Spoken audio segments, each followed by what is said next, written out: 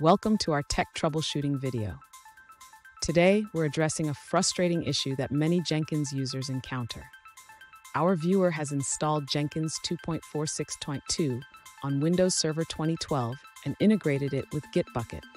However, when trying to trigger a build upon a change in Gitbucket, they face an error that reads, "No valid crumb was included in the request." Let's dive into this problem and explore how to resolve it.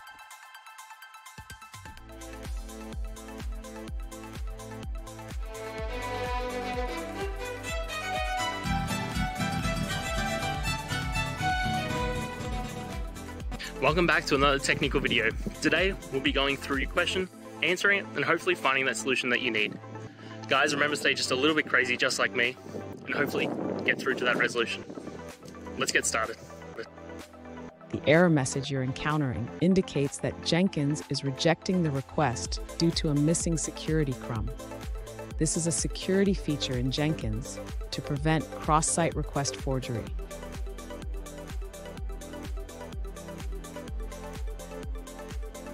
To resolve this issue, you need to configure Jenkins to allow the webhook requests from Gitbucket.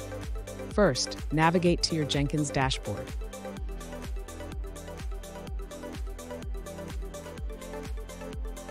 Next, go to Manage Jenkins and then select Configure Global Security.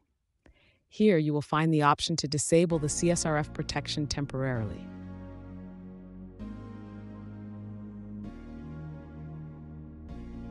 After making this change, save your configuration.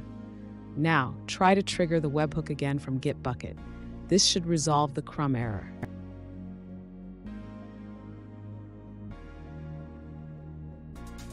If you prefer to keep CSRF protection enabled, you can also configure Gitbucket to send the correct crumb with the request. This involves setting up a valid crumb issuer in Jenkins.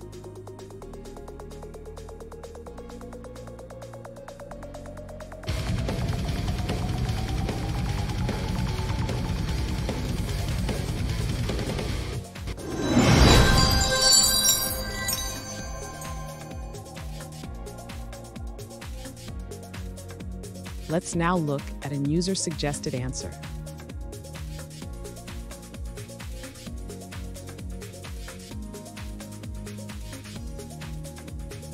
To resolve the no valid crumb was included in the request error in Jenkins on Windows, you need to obtain a crumb first.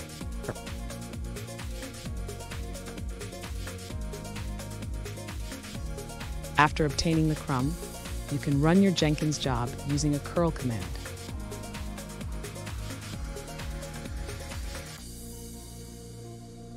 If successful, you should see a response indicating that the job was created.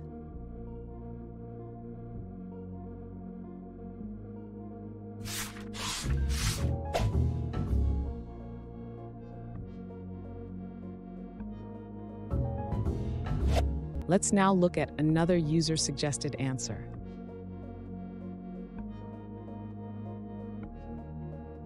The issue was caused by leaving the Jenkins window unattended for a while. After returning, the user had to sign in again to configure the job with Git. They also enabled auto-refresh in Jenkins to avoid this problem in the future.